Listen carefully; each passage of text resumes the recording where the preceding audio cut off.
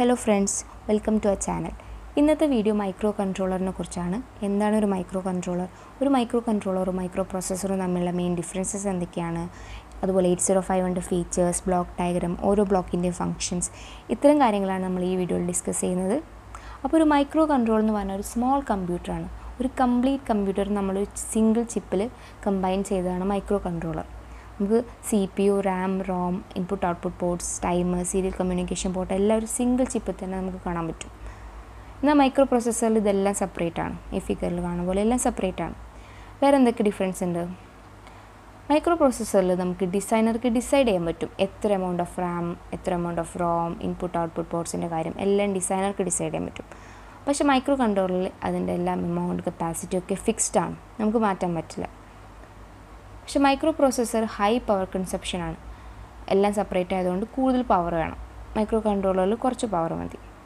പിന്നെ micro processor നമ്മൾ use ചെയ്യുന്നത് ജനറൽ പർപ്പസിനാണ്. മൈക്രോ കൺട്രോളർ നമ്മൾ യൂസ് ചെയ്യുന്നത് സിംഗിൾ പർപ്പസിനാണ്. ഇപ്പോൾ നമ്മളെ വീട്ടിലെ വാഷിംഗ് മെഷീൻ, മൈക്രോവേവ് ഓവൻ, പിന്നെ നമ്മുടെ കമ്പ്യൂട്ടറും കീബോർഡ്, മോണിറ്റർ, പ്രിൻ്റർ തുടങ്ങിയ എല്ലാത്തിലും മൈക്രോ കൺട്രോളർ ഉണ്ട്. 8051 ഒരു 8-bit മൈക്രോ കൺട്രോളറാണ്. 1981 ഇൻ്റലാണ് ഇൻട്രൊഡ്യൂസ് ചെയ്തത്. 8-bit കൊണ്ട് ഉദ്ദേശിക്കുന്നത് എന്താണ്? 8-bit മൈക്രോ കൺട്രോൾ എന്ന് പറഞ്ഞാൽ അതിൻ്റെ ഡേറ്റ ബസ്സിൻ്റെ ലെങ്ത്ത് 8-bit ആണ്. അതുകൂടാതെ തന്നെ 16-bit അഡ്രസ് ബസ് ഉണ്ട്, 4KB ROM ഉണ്ട്, 128 bytes RAM ഉണ്ട്. നമുക്കിതിൻ്റെ ബ്ലോക്ക് ഡയഗ്രാം നോക്കാം. ബ്ലോക്ക് ഡയഗ്രത്തിൽ നമുക്ക് CPU വരുന്നുണ്ട്. CPU ആണ് ഇതിൻ്റെ ബ്രെയിൻ. എല്ലാ കൺട്രോൾ ചെയ്യുന്നതും മോണിറ്റർ ചെയ്യുന്നതും CPU ആണ്. പിന്നെന്താ വരുന്നത്? പിന്നെ ROM വരുന്നുണ്ട്. ROM എന്ന് പറഞ്ഞാൽ നമുക്കറിയാം റീഡ് ഓൺലി മെമ്മറി, അതായത് പെർമനൻറ്റ് മെമ്മറിയാണ്. നമ്മുടെ പ്രോഗ്രാംസും ഇൻസ്ട്രക്ഷൻസൊക്കെ പെർമനൻ്റ് ആയിട്ട് സ്റ്റോർ ചെയ്യുന്നത് റോമിലാണ്. റോമിന് നമ്മൾ പ്രോഗ്രാം മെമ്മറി എന്നും പറയും. പിന്നെ വരുന്നത് RAM ആണ്, റാൻഡം ആക്സസ് മെമ്മറി. RAM എന്താണ് ചെയ്യുന്നത്? ഡേറ്റാസ്, ഓപ്പറൻസ് എല്ലാം കാര്യങ്ങൾ ടെമ്പററി ആയിട്ട് സ്റ്റോർ ചെയ്യുന്നത് റാമിലാണ്. അത് നമ്മൾ ഡാറ്റ മെമ്മറി എന്നും പറയും. പിന്നെ ടൈമർ വരുന്നുണ്ട്. ടൈമർ എന്ന് പറഞ്ഞാൽ നമുക്ക് ഈ പ്രോഗ്രാമെല്ലാം എക്സിക്യൂട്ട് ചെയ്യാൻ ആവശ്യമായിട്ടുള്ള ഡിലേസ് പ്രൊഡ്യൂസ് ചെയ്യുന്നത് ടൈമറാണ്. 2 ടൈമറുണ്ട്, ടൈമർ 0, ടൈമർ 1. അതുപോലെ ഇത് കൗണ്ടറായിട്ടും ആക്ട് ചെയ്യും. ഇനി വരുന്നതാണ് ബസ് കൺട്രോൾ. ബസ് എന്ന് പറഞ്ഞാൽ ഗ്രൂപ്പ് ഓഫ് വയേഴ്സ്, ഒരു ഡാറ്റ എല്ലാം ട്രാൻസ്ഫർ ചെയ്യാൻ ആവശ്യമായിട്ടുള്ള മീഡിയമാണ് ഈ ബസ് എന്ന് പറഞ്ഞാൽ. അപ്പോൾ 2 ബസ്സുണ്ട്, അഡ്രസ് ബസ്സും ഡാറ്റ ബസ്സും. അഡ്രസ് ബസ് എന്ന് പറഞ്ഞാൽ നമുക്ക് ലൊക്കേഷൻസ് എല്ലാം അഡ്രസ്സ് ചെയ്യാനാണ് അഡ്രസ് ബസ്. അതുപോലെ ഡാറ്റ ക്യാരി ചെയ്യാൻ ഡാറ്റ ബസ്സും, അത്രേ ഉള്ളൂ. അതുപോലെ നമുക്ക് ഈ മൈക്രോ കൺട്രോളർ പെരിഫറൽ വേറെയുള്ള ഡിവൈസായിട്ട് കണക്ട് ചെയ്യണം. നമുക്ക് ഇൻപുട്ട് ഔട്ട്പുട്ട് പോർട്സ് വേണം അല്ലേ? അപ്പോൾ ഈ 8051 നമുക്ക് 4 ഇൻപുട്ട് ഔട്ട്പുട്ട് പോർട്സ് ഉണ്ട്. അത് 4ഉം 8-bit ലെങ്ത്താണ് ഉള്ളത് ഓരോന്നിനും. P0, P1, P2, P3 എന്ന് പറഞ്ഞാൽ 4 പോർട്സാണുള്ളത്. അതുപോലെ നമുക്ക് ലോങ് ഡിസ്റ്റൻസ് കമ്മ്യൂണിക്കേഷന് വേണ്ടിയിട്ട് നമുക്ക് സീരിയൽ കമ്മ്യൂണിക്കേഷൻ പോർട്ട് വേണം. അങ്ങനെ ഒരു സീരിയൽ കമ്മ്യൂണിക്കേഷൻ പോർട്ട് ഉണ്ട് 8051. ഇനി വരുന്ന ഇൻട്രപ്റ്റ് ആണ്. ഇൻട്രപ്റ്റ് എന്ന് പറഞ്ഞാൽ എന്താണ്? ഒരു മെയിൻ പ്രോഗ്രാം റൺ ചെയ്തുകൊണ്ടിരിക്കുമ്പോൾ നമുക്ക് അതിനേക്കാൾ ഇമ്പോർട്ടൻ്റ് ആയിട്ടുള്ളൊരു പ്രോഗ്രാം എക്സിക്യൂട്ട് ചെയ്യണമെങ്കിൽ നമ്മൾ ഇൻട്രപ്റ്റ് കൊടുക്കും. ഇൻട്രപ്റ്റ് കൊടുക്കുമ്പോൾ ആ മെയിൻ പ്രോഗ്രാം വിട്ടിട്ട് നമ്മുടെ ഇമ്പോർട്ടൻ്റ് ആയിട്ടുള്ള ആ പ്രോഗ്രാം എക്സിക്യൂട്ട് ചെയ്യും, തിരിച്ച് വന്ന് ഈ മെയിൻ പ്രോഗ്രാമിലേക്ക് റെസ്യൂം ചെയ്യും. അതാണ് ഇൻട്രപ്റ്റ്. ഓക്കെ.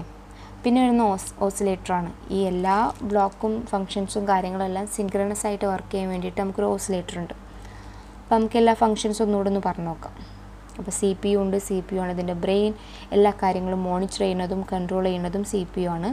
പിന്നെ അത് റോമിലുള്ളൊരു പ്രോഗ്രാം റീഡ് ചെയ്ത് എക്സിക്യൂട്ട് ചെയ്യും. പിന്നെ അതിൻ്റെ ALU, അതായത് അരിതമെറ്റിക് ലോജിക് യൂണിറ്റ് ആണ്. അരിതമെറ്റിക് ലോജിക് ഓപ്പറേഷൻസ് ആയിട്ടുള്ള സബ്ട്രാക്ഷൻ, അഡീഷൻ, ആൻഡ് ഓർ എല്ലാം ചെയ്യുന്നത് CPUൻ്റെ ALU യൂണിറ്റ് ആണ്. പിന്നെ വരുന്നത് എന്താണ്? മെമ്മറി. മെമ്മറി എന്ന് പറഞ്ഞാൽ 2 എണ്ണം ഉണ്ട്. ROM ഉണ്ട്, RAM ഉണ്ട്. ROM നമ്മൾ നേരത്തെ പറഞ്ഞു പെർമനൻ്റ് ആണ്, പ്രോഗ്രാംസും ഇൻസ്ട്രക്ഷൻസാണ് ROMൽ വരുന്നത്. RAM ടെമ്പററി ആണ്, ഡേറ്റ ഓപ്പറൻസ് എല്ലാം ആണ് RAMൽ വരുന്നത്. ഓക്കെ. പിന്നെ വരുന്നത് ബസ്സാണ്. ബസ്സും 2 ടൈപ്പ് ഉണ്ട്, ഡേറ്റ ബസ്സും അഡ്രസ് ബസ്സും. ഡേറ്റ ബസ് 8-bit ആണ് 8051. അഡ്രസ് ബസ് ഇവിടെ 16-bit ആണ്. ഡേറ്റ ബസ് നമ്മൾ ഡേറ്റ ക്യാരി ചെയ്യാൻ ഉപയോഗിക്കും. അഡ്രസ് ബസ് നമ്മൾ ലൊക്കേഷൻസ് അഡ്രസ്സ് ചെയ്യാനും പിന്നെ CPU-ന്ന് മെമ്മറിയിലേക്ക് അഡ്രസ്സ് ട്രാൻസ്ഫർ ചെയ്യാനും വേണ്ടിയിട്ടാണ് നമ്മൾ ഡേറ്റ ബസ് യൂസ് ചെയ്യുന്നത്, അഡ്രസ് ബസ് യൂസ് ചെയ്യുന്നത്. Address bus uni ഡയറക്ഷനിലാണ്, data bus by ഡയറക്ഷനിലാണ്. Okay. അപ്പോൾ ഇൻട്രപ്റ്റ് എന്ന് പറഞ്ഞാൽ എന്താണ്? നമ്മൾ നേരത്തെ പറഞ്ഞു ഒരു മെയിൻ പ്രോഗ്രാം റൺ ചെയ്തുകൊണ്ടിരിക്കുമ്പോൾ അതിനേക്കാൾ ഇമ്പോർട്ടൻ്റ് ആയിട്ടുള്ളൊരു പ്രോഗ്രാം എക്സിക്യൂട്ട് ചെയ്യണമെങ്കിൽ നമ്മൾ ഇൻറ്ററപ്റ്റ് കൊടുക്കും. ഇൻറ്ററപ്റ്റ് കൊടുക്കുമ്പോൾ അവിടെ നടക്കുന്ന എന്താണ്, temporarily suspend the ongoing main programme, pass the control to the subroutine, execute the subroutine, resume to the ongoing main programme. അപ്പോൾ ഈ സബ്റൂട്ടീൻ എന്ന് പറഞ്ഞാലാണ് ഇൻറ്ററപ്റ്റ്. ഓക്കെ, ഇനി വരുന്നത് നമുക്ക് 8051 5 ഇൻറ്ററപ്റ്റ്സ് ഉണ്ട്. 2 എക്സ്റ്റേണൽ ഇൻറ്ററപ്റ്റും 3 ഇൻറ്റേർണൽ ഇൻറ്ററപ്റ്റും. 2 എക്സ്റ്റേണൽ ഇൻറ്ററപ്റ്റ് ഏതൊക്കെയാണ്? External hardware ഇൻറ്ററപ്റ്റാണ്. പിന്നെ timer 0 overflow ഇൻറ്ററപ്റ്റും, timer 1 overflow ഇൻറ്ററപ്റ്റും, serial communication ഇൻറ്ററപ്റ്റും. അങ്ങനെ 5 ഇൻറ്ററപ്റ്റ് ഉണ്ട് 8051. ഇനി നമുക്ക് പറയാനുള്ളത് IO പോർട്സ് ആണ്. നമ്മൾ നേരത്തെ പറഞ്ഞു ബാക്കിയുള്ള പെരിഫറൽ ഡിവൈസായിട്ട് കണക്ട് ചെയ്യണമെങ്കിൽ നമുക്ക് IO പോർട്സ് വേണം. അപ്പോൾ 8051 4 8-bit IO പോർട്സ് ഉണ്ട്. പിന്നെ ടൈമേഴ്സ് ആൻഡ് കൗണ്ടേഴ്സിനെ കുറിച്ച് നമ്മൾ നേരത്തെ പറഞ്ഞു. 2 16-bit ടൈമറാണുള്ളത് 8051. അത് കൗണ്ടേഴ്സായിട്ട് ആക്ട് ചെയ്യും. പിന്നെന്താ, ഒരു ടൈം ഗ്യാപ്പും ഡിലേസൊക്കെ നമ്മൾ ക്രിയേറ്റ് ചെയ്യാൻ വേണ്ടിയിട്ടാണ് ഉപയോഗിക്കുന്നത്. പിന്നെ ഇതെല്ലാം സിങ്ക്രണസ് ആയിട്ട് വർക്ക് ചെയ്യണമെങ്കിൽ നമുക്കൊരു ഓസിലേറ്റർ വേണം.